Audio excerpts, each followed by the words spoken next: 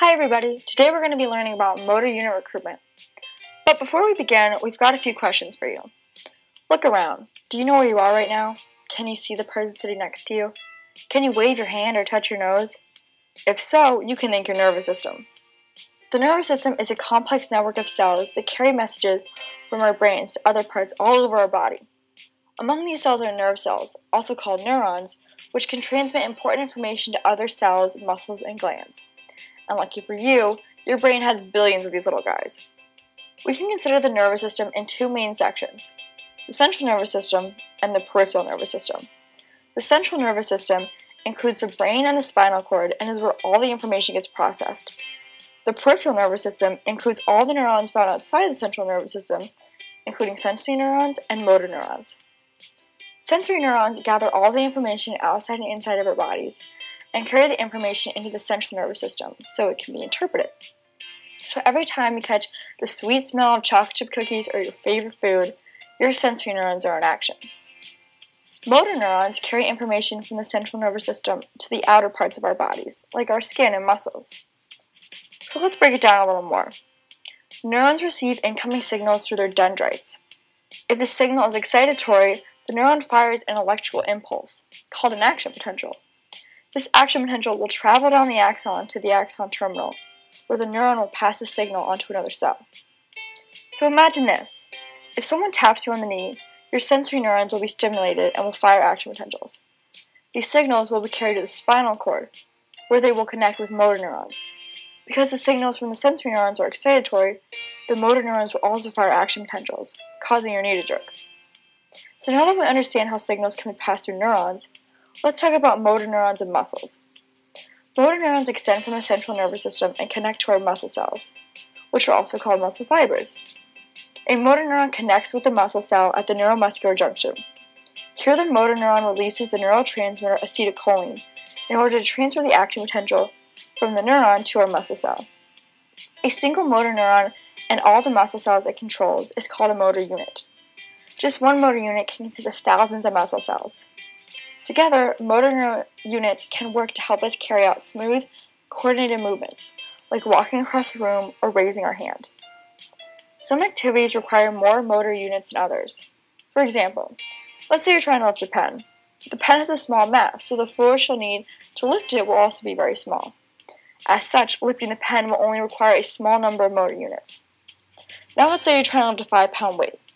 This will require a much larger force, so you will have to use more motor units. The more motor units you use, the more motor neurons and muscle cells that are being activated. The magnitude of the force that is produced by your muscles can also be influenced by the size of the motor unit and the thickness of the muscle cell. If you'll recall, some motor units can have thousands of muscle cells, while others may only have a few. As you might expect, larger motor units can exert a larger force. Similarly, smaller motor units will produce a smaller force. What's more, motor units are often recruited from smallest to largest. In other words, whenever we're doing some type of activity, we'll recruit our smaller motor units before the larger ones. Let's go back to the pen and 5-pound weight example. When you lift the pen, you're recruiting motor units that are smaller than the ones you would need to recruit when you lift that weight. Again, larger motor units produce a larger force. Similarly, when you curl that 5-pound weight, you recruit the smaller motor units in your bicep before you recruit the larger ones. We can also increase the strength of our muscles by thickening our muscle cells. This is exactly what happens when you exercise. Muscle cells are made of myofibrils, and every time we work out, we make these myofibrils a little bigger. Therefore, the thicker the myofibril, the thicker the muscle cell, and the larger the force our muscles can produce. Okay, so let's review. A motor unit is made up of a motor neuron and all the muscle cells it controls. 3 factors can influence the size of the force that our muscles produce: the number of motor units involved, the size of the motor units involved, and the thickness of our muscle cells. So today, you will have a chance to explore motor unit recruitment.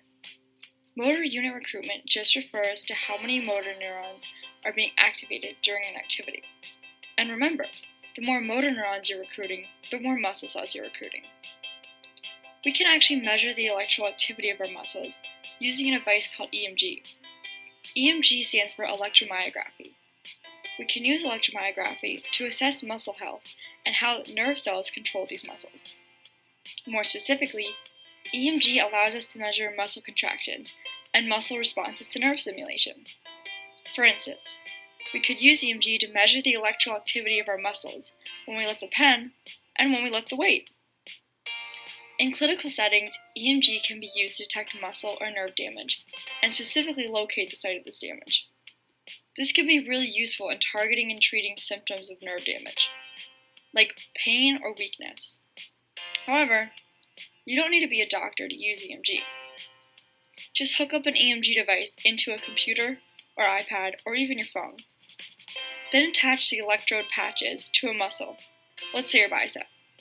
Now, when you flex like this, your muscle activity may look something like this. So let's stop wasting time and get to recording our muscle activity. Have fun!